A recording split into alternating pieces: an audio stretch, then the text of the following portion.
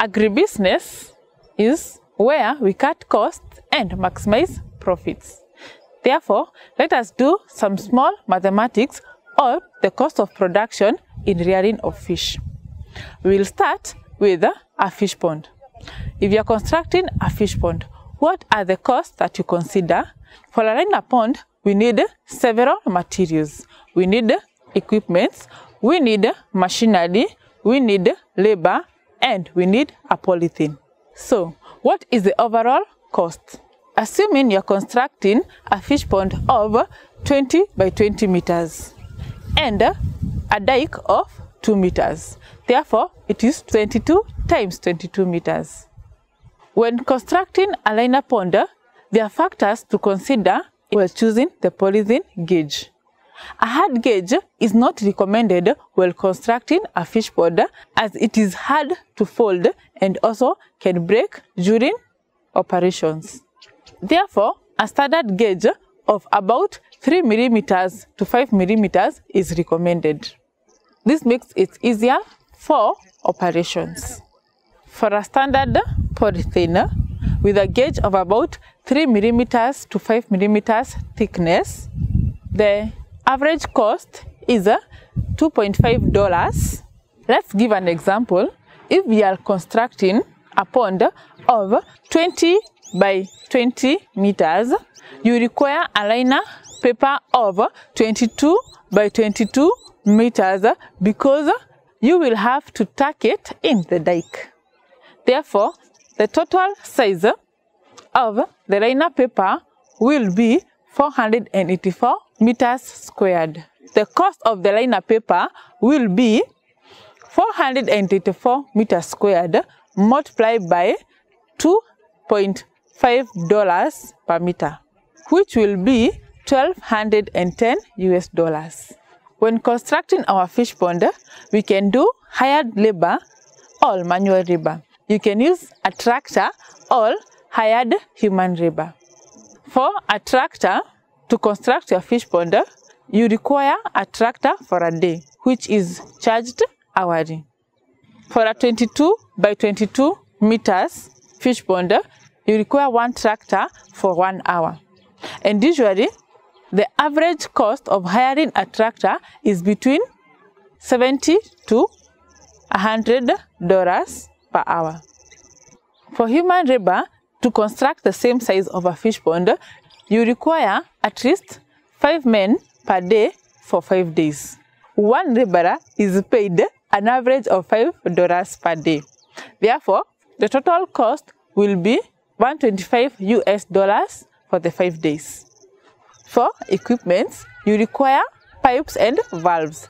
Therefore, it is usually recommended that where you are constructing a fish pond to be nearer the water source to reduce your cost of construction. The pipes and the valves used to construct the inlet and the outlet in a fish pond is an average of $35. While constructing the fish pond, remember you need a reliable source of water, either from a well or a borehole or a nearby river.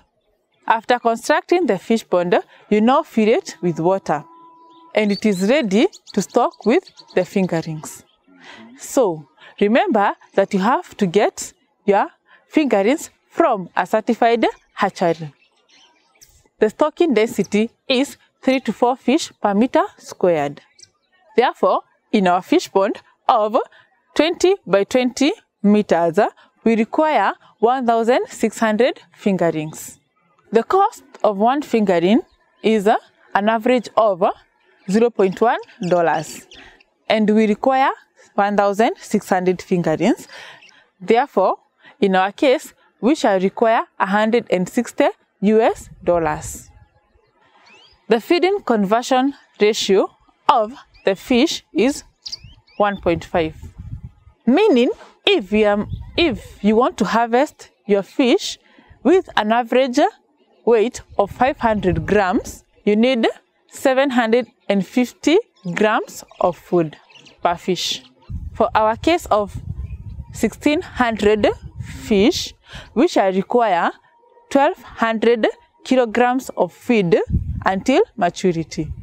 The average cost of 1 kilo of feed is $1. In our case, we shall require $1,200 US. Remember, we have to feed our fish in an interval of about 2 hours. Therefore, if you are not there, you need to hire a laborer to feed the fish. The average cost of one laborer is $5 per day. Therefore, the average cost of the hired labor per month is an average of $120 to $150 US. We shall add some miscellaneous costs, which include the cost of a wind scale, the cost of fencing the fish pond to avoid predators, and the cost of a bird net if necessary, which can be an average of $500. The expected weight for a fish ready for harvesting is about 500 grams. A kilo of fish is about $4 to $5. And remember, our fish is about 500 grams. Therefore, our market price will be $2 to $2.5 US.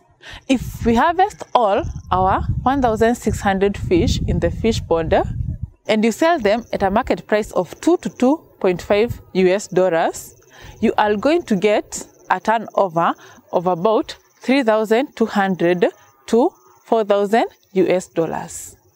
When a farmer starts fish rearing, it is expected that during the first cycle, the farmer might not break even or might not get the estimated gross margin profits because of the high initial cost of preparations.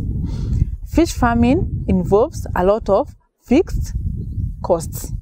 Example of the labor of construction, the cost of the fish pond liners, and the miscellaneous costs involved, which will not be incurred during the second cycle of fish rearing.